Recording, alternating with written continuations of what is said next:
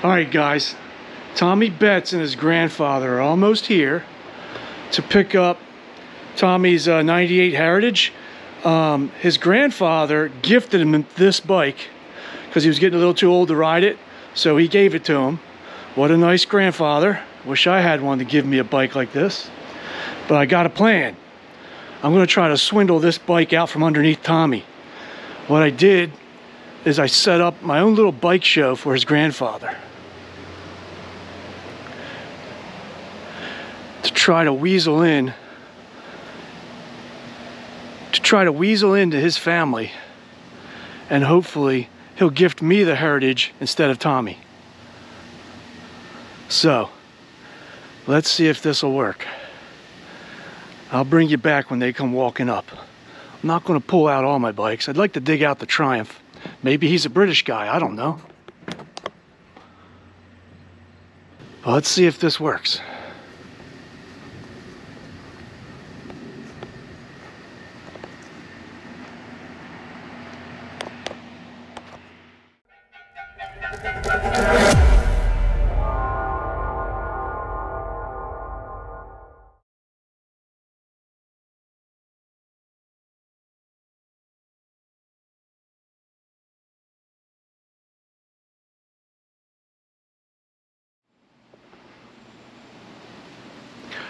Hi, Sky. Say hi.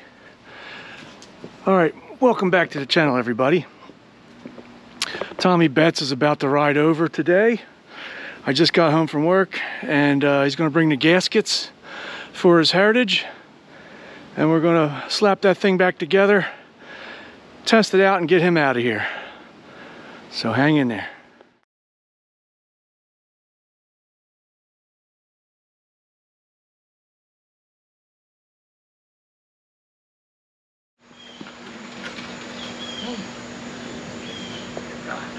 Get him. What up, Dirty Dave? What's up? What's up? Dirty Dave in the house. Dirty. What's going on? Oh, Is this your girl's bike? Yep. That's what I thought. I thought you bought her one like that. It carries a lot of tampons. Does it? No. That's the Tampax 100? That's what I was thinking. Except. Speaking of which, where's your bike? It's coming. It's coming. That's what she I just said. need engine, wheels, and frame. Other than that, I'm good. I got a set of handlebars.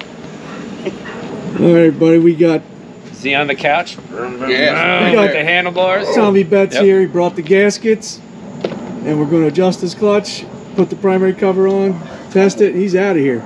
Oh. Give her a biscuit. Oh.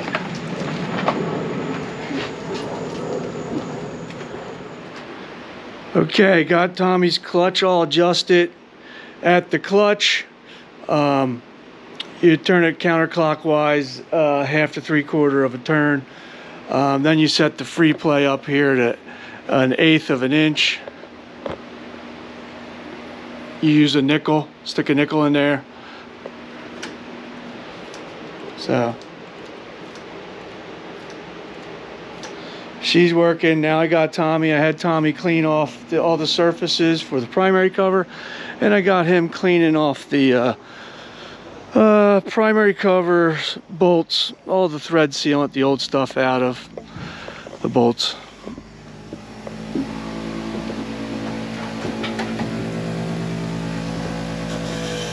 What are you doing? What are you doing? Bumping and grinding. Well, show me. Look at me. I can't. I don't want to lose a finger. Oh, come on, asshole.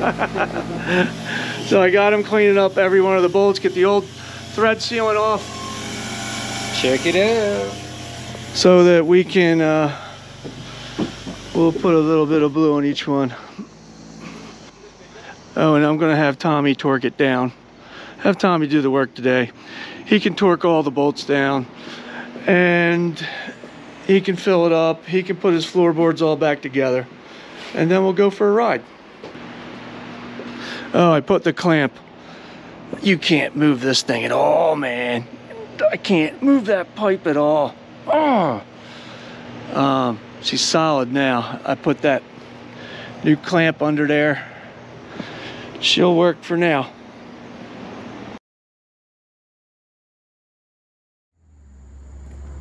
My new squish pipe exhaust clamp, held like a champ. Solid as a rock. So far so good. Front header pipe's not falling out now. It's flying down the road doing 60 miles an hour. All right, let me get back home.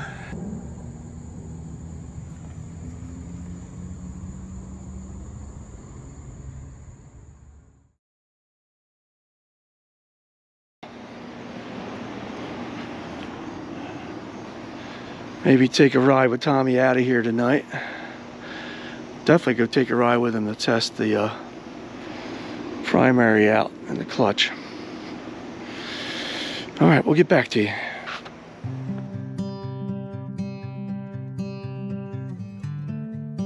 Okay guys, it's time for a little voiceover action.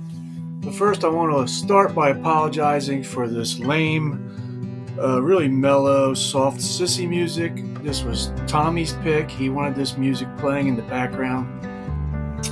But anyway, I had Tommy put on the primary cover. I gave him guidance all along the way. And mainly because I just didn't want to do the work. I just wanted to sit back and drink and smoke cigars and make fun of him.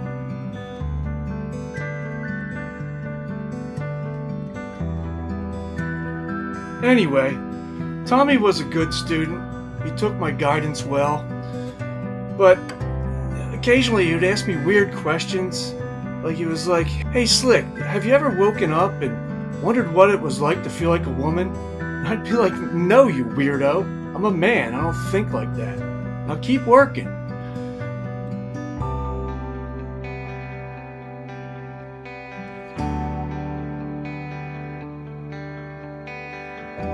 So I had to look up what the torque specs were on the primary cover, and they were 10 foot-pounds of torque. So I had them torque them all down.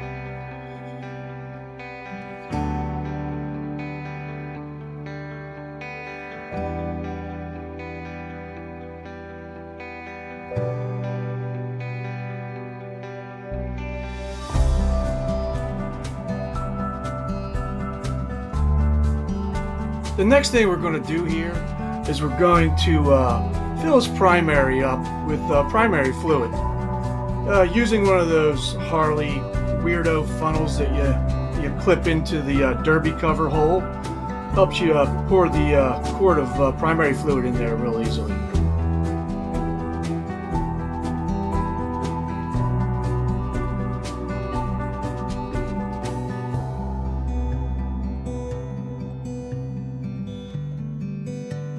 Now the next thing we're doing is his floorboards.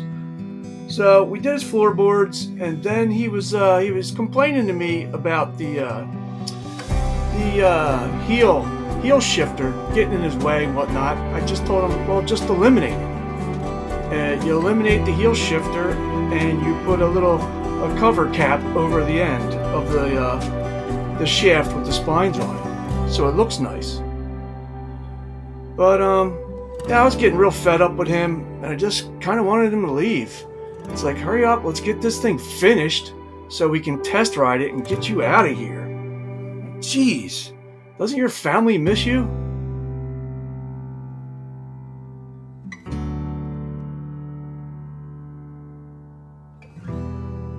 And real quick, this next part, this was not my idea. The guy is so immature.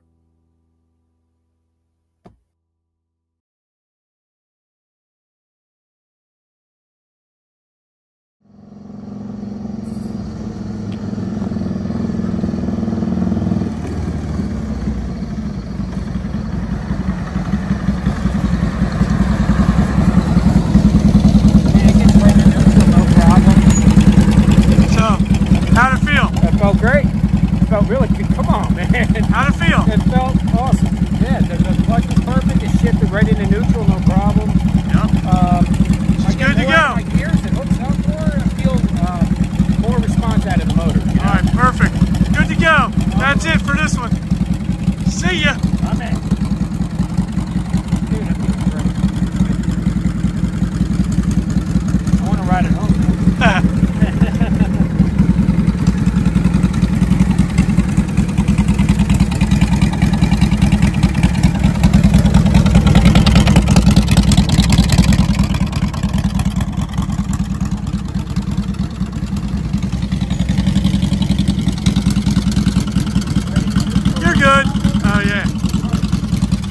Yeah, neutral is like butter now. Perfect. It's absolutely perfect. Man, so good thing I changed my stator. You know? Yeah, Going right. in there and doing that with the primary, with the chain and everything. And We should also double check the voltage coming back to the battery, but I'll do that before you come back to pick this up. What do you got to say, Tommy? thank you very. Come on, man. Come on. I can't. What a nerd. Thank you very much. All right, Jesus.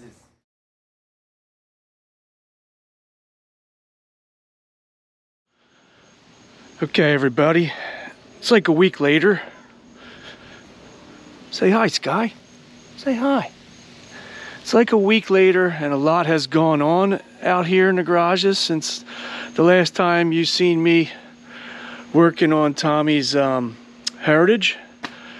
I'm waiting for him and his grandfather to come over and pick it up and get it the hell out of here so I can get some room. I'm sure you know, I bought a 58 Panhead. I already popped the windshield off. It was too hot yesterday. But listen, I got to get back to the project, so I'll circle back and we'll do a full video on this Panhead. But we have to get, well, what do I got, a mouse in my pocket? I have to get working on Vic's bike. So in the interim, Vic has dropped off brake shoes. He's dropped off dot 3 brake fluid. So right now I want to flush and bleed the brakes to see if I can't get any movement out of that wheel cylinder. So we're going to get into vacuum bleeding. I know I've said this in other videos, but I use this vacuum bleeder. I know it looks like hippie's penis enhancement tool, but it's not.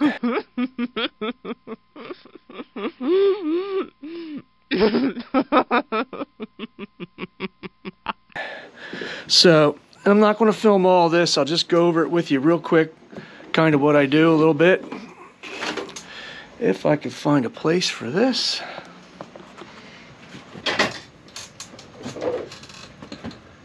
All right, the first thing I do before I vacuum bleed is I get it all set up. I don't know if you can see any of this. This is my rig. Get it all set up. I put my finger over this end to block it off, and I see if it'll suck down 10 inches of vacuum and then hold it. Because if it holds 10 inches of vacuum, then I know nothing on my rig is causing me any is causing any leaks, false leaks. If like there was a leak between the hose and one of these connections, so just go down to 10 inches of vacuum, and as long as it holds and stays still, you at least know your rig, your little hoses don't have small leaks that'll make you think you have a leak somewhere else when actually you really don't. So it's holding at 10 inches. So now what I'll do is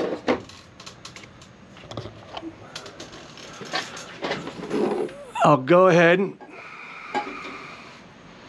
this is impossible by myself, I need a cameraman. So I go ahead and put this end on there. I get 10 inches of vacuum going, and it'll hold because I know there's no leaks in these hoses. Get 10 inches of vacuum going, and then I'll crack the bleeder, and it'll start sucking from the master cylinder all the way through the brake lines, all the way through this wheel cylinder, and start filling up this canister. As I'm doing that, I gotta fill his master cylinder with fresh brake fluid because it'll suck it down. It sucks it down pretty quickly. Typically, you need another person to help you with this, but I got nobody today, so I'm just going to do it slowly, a little bit at a time. I'll shut the bleeder off, come fill it up, pull it down again, come fill it up. Probably have to do it like 4 or 5 times until all that nasty fluid is out of this system. And once I start seeing, and you're going to have to dump this a couple times. Once I see it's all clear fluid in here, then I know it's completely flushed out with fresh fluid. and then I will bleed it. Make sure there's no bubbles in here when you're cracking it. And you could do the old technique, would pump the pedal a whole bunch of times and then hold it down and then crack it, and when it goes down, you know the old tricks. How to bleed brakes. I'm not going to keep going over this a million times. So that's what I do. So let me get at it, and I'll show you what I come up with. All right, guys, let me show you what I came up with. I got his new brake shoes on there. I had to remove the pistons from the cylinder, clean them all up. I had to clean the inside of the cylinder. They were cruddy nasty. There was no scoring on either of the two, the pistons or the cylinder. So, like I said, I put the shoes on, I cleaned up the drum, and it took me forever. It actually literally, putting down pressure, I felt something pop, and it blew all this nasty, cruddy, muddy stuff into my little bucket. So it must have been clogged somehow. Then I began flushing it. It took forever to flush it. It took me a whole bunch of times dumping it. Got all this brown, nasty, muddy colored brake fluid out of there. Stuff was gross with a lot of sediment. There was a lot of sediment in there. Now I got it. It's not all the way bled yet, but I got clear stuff coming through now. So I'm happy. It's actually working now. It's not completely bled yet. I want to have another guy help me for the final bleeding. But you can actually watch. I'll push down on the pedal, and it's got a great pedal feel to it right now. I'll push down. So the other thing I did with it was I put the brake drum back on it as I was pumping the pedal, and I was spinning the drum and then hit the pedal, and it would actually work. And they would retract back in. I'll see if we can, I'm gonna push down on the pedal and see if I can't show you guys some movement. You put the wider brake shoe towards the front and the narrow one in the back. Just know that. But they do retract back in. So I would like to see them get a whole new wheel cylinder. But for just to prove a point, I want to see this thing work. And it seems to be working. Like get new springs, get all new brake lines. But for the sake of this video, I did get it to work. They're opening and they're closing. So, oh, and I got to show you something else. So upon my recommendation, I told Vic to check out Shinko's. So these are a lot thinner, and he chose to go with the non-white wall so he doesn't have to clean white walls anymore, because that's horrible. These are a lot thinner. I have the same ones on my Panhead, the 58. Check this out. You can see how wide that tire is. These are thinner. It's not going to come across on camera, but these Shinko's are a lot thinner. But all right, guys, I gotta wrap some other things up. We'll get back to a whole episode on this Panhead as well.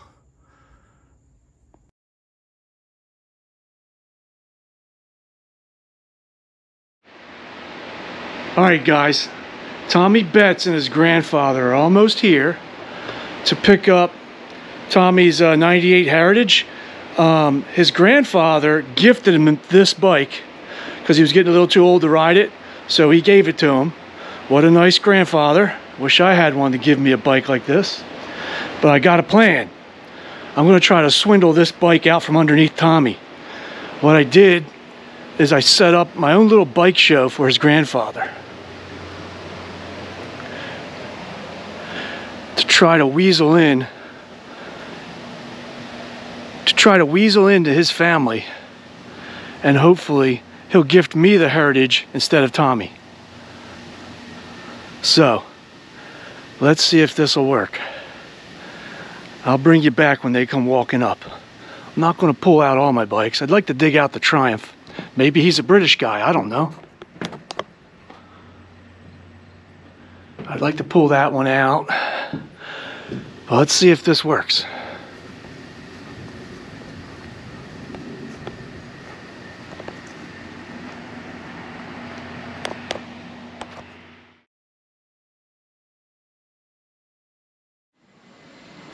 Yo, Slick, we're here. Oh, look at this. Tommy and his grandfather are here. What's up, guys? How are you? This is my grandfather, Pop. Nice to meet you, Pop, Pops. this is Rick. What's your name, sir? Franco. Oh, Franco. I've heard a lot about you. Come on in, man. Sure. Thank you. Wow. Let me get that for you. Yo, it was really nice what you did for your grandson, giving him that bike and all. He's a great kid. Right? Young man. I set up a little bike show for you. Come check it That's out. more than a little bike show. Yo, That's hey, beautiful. Hey, you guys Wow. learned something? What's going on? Oh! Come on, Franco. Come with me. Let's check out these bikes. Wow. That's all I can say is wow. Look, Franco, this is a 1967 all original paint shovel head. They only made this slab side shovel head for 4 years. 66, 67, 68, and 69. And then they changed the motor over to a nose cone instead of a slab side. Beautiful. And then over here, I just got this girl last week. Which one? This one here. This is a 1958 Panhead. First year for the Duo Glide, a swing arm in the back where it has rear shocks. Oh, yeah. Because prior to 58, they were hard tails, Right. like that frame over there on my flathead. Yeah, yeah. But yeah, this Panhead, I love her. I just got her. I've been riding her around all week. Where'd you get it? Off a buddy of mine Oh, yeah? in my club. Oh. He also collects a bunch motor. of motorcycles, yeah. And No electric start. no, kick only, Oh, yup. both. No, this is kick only. Oh, okay. The 67 Shovelhead is kick with an electric start. They started electric start in 1965. And then they didn't put them on all the bikes? Again, this was a 58. Oh, This was that's right. pre 2 years 65. 65, they started with the electric start, older. and this is a 66. I mean, I'm getting all confused with my date. This is a 67. Over here's, this one's older than you, Pops. This one's older than you. When were you born? 43. This is a 1940. Wow. Kick only. This is pre-war bike. Yeah. That was when Indian used to give them a lot of trouble. Oh, yeah. Because there was big competition for the Mhm. Army. Did you get to experience any of that growing up, watching the guys race at all? Bikes? Yeah. Yeah. I watched them race. That's real cool. Real cool. Look at that pipes. Yeah, then we got... That didn't come with it, though. No. No, it didn't. This is primarily stock, Yeah. except for the handlebars Right. and the Monkey exhaust. bars, huh? Yeah. Right. I have a front fender for it I want to put up, but this is the style. It's called a bobber, where they would take off the front fender and do what they want with the, you know. Cool. But she's primarily all stock. They're all registered to Oh yeah, ride? they all run, start, ride here. I don't have nothing that doesn't. This is my 1970 XLCH Sportster. She's real pretty. You know, I can't believe that they go out to Sturgis, the women, with little bikes like that. Hey, you know how sore you would be I can't riding that bike believe it. out there? Well, that's I mean, because- I love that bike, but I would never ride it to Sturgis. And I'm sorry can to you all the imagine? people out there that are tougher than me and they can ride. I can't. The women do. Yeah, my hat's Mostly. off. My hat's off to those people that can ride that They're all the way nuts. out to Sturgis. Or they don't have any. If I had all the time in the world, then maybe I could. You know. Said they but- don't have balls. That's Did why you they get what can I do it. said? Oh, I missed They that. don't have any nuts. No, they don't. And that usually comes with no brains That either. would hurt. Oh! But over, Iron Pop No. said it, that they usually don't come with any brains either. so this is my 1979 Ironhead. I built this one myself. It was a stock bike, and I cut the frame in half, welded on the hardtail, welded on all the parts you can buy. You know, the tank. Forget about a muffler. Well, they're there. They're Where? they're right here. I just cut them real Those are short. mufflers? They're not Well, not. mufflers. They don't call them mufflers. They just call them pipes. Pipes, right? But I'm not done yet with this bike. I'm still going to make like an upsweep exhaust Oh, like yeah? on that flathead. Oh, Yeah. okay. I just haven't had the time. Yeah. All the different projects and all the different people coming over. When I Oh, get man. time for myself, maybe I'll do that. Yeah, Tommy leaves him alone. I didn't pull all my bikes out. I got a 68 Triumph chopper. You into British bikes? Oh. Up in the corner there. Triumph. It was a, I think a Bonneville or a T120. I forget, but it's a TR6 motor, 650 motor. I just love the Triumph motor. That's a chopper that someone had built. I couldn't refuse on the price. I don't like that style. I'd build my own better. I'm going to pull the motor out one day and do my own chopper that fits me better. That's really small. Yeah. Triumphs are inherently small bikes. You know, And then, like I said, I got a 92 Evo. Harley's just making a 400 now. Are they? They just came out with it. I don't keep up with the new stuff. I like to collect old stuff, I you know. happened to see it on TV or something. They coming out with a 400 because I always wanted a 500 Harley. Well, Harley came out with a 500 bike and a 750 bike that they were selling overseas in India, because that's a big market. Because you know, in India they all ride motorcycles. Yeah. Maybe that's what you're talking about. Maybe No, I don't think so. I think it's a 400, huh? Yeah. I don't keep up with the latest news. This is about the newest one I own, a 2011 Road King. Oh boy. Yeah, a big bike. that's a big girl. Yep. Now that one I could ride all the way to Sturgis and back with no problems. Yeah. You know, sure, standing it's on a my cruiser. head. That's a cruiser. Dirt bike to yep. get hurt on. Yep. And I've been in the hospital with that bike See? for 4 days. Yeah. They're tempting. Yeah. They look fun, but they will hurt you. They go like rockets. And this one here, but you know what I like about that? I can be on the street and then jump out in the dirt and then go back out in the street. You know, it's a dual sport. Yeah. He's got a license plate on it. See, it's registered and all. This old 71 Sportster is my brother's bike, who was originally my dad's bike back in the 70s. So my brother found the guy that owned Family it. history. Yeah, owned it. So my brother bought it, and then it was pretty ratty and pretty rough shape. So I was like, well, why don't we just make it a chopper and make it cool looking? You know, so that's where we're at right now. Ran out of time. I'm going to get back to this when I get a chance. As soon as Tommy's bike's off the table, this one's going back on the table again. So we'll get there. Your brother can take me then. You're an ambitious guy, I'll tell you that. Yeah, I think I have too many ambitions. Ooh. All right, let's go start this other bike up of yours.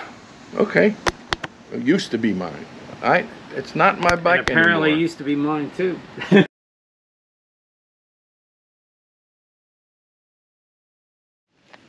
All right, Tommy, have a safe trip home. Franco, it was nice meeting you, bud. Pleasure. Remember, My pleasure. think about it. I would like to own one of your bikes or cars or something. All right, Tommy, have a safe trip home. All right, nice meeting you, Franco. Again, you're welcome here anytime, brother. I love hearing your Thank you, stories. sir. You made me feel home. All right, cool. Thank you. All right, Pop. Love you. Okay. Be safe. Ride safe. Will do. Thank you.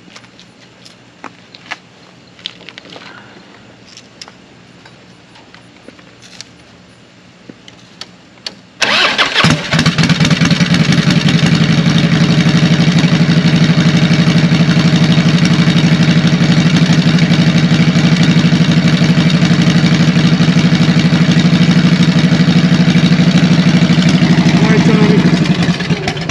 Thank you, sir. Yep. I appreciate it.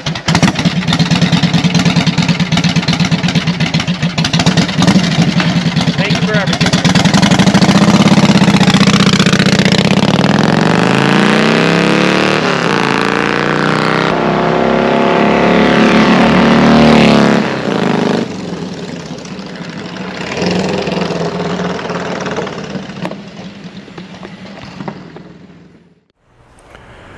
All right, I dropped Vic's rear rim and tire off today at Screamers. He's mounting the tire for me, new tube, new strap, mount the tire. Then I'll be able to get the front one off, get that one done. I really want the rear one done because I want to test to see if these the rear brakes are actually going to work, if I got it done right.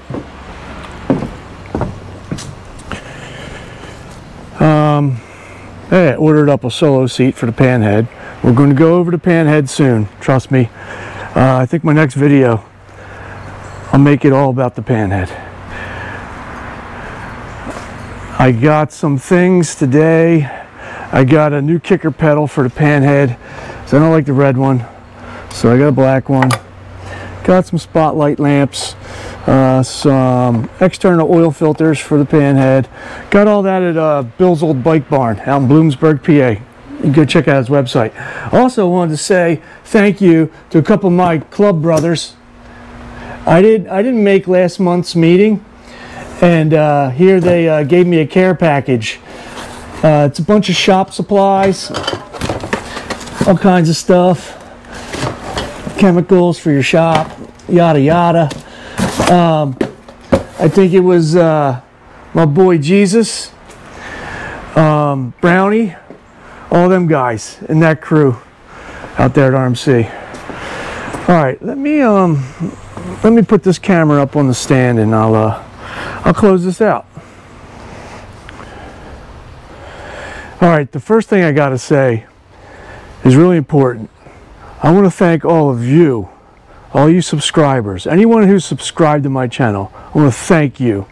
You guys got me well over 5,000 subscribers now. It's amazing. I'm humbled. I'm blown away. I can't even believe it. Like in a year and a half. Awesome. And for all you guys that didn't subscribe, they're sitting here watching this right now and you're not subscribed, go fuck yourself.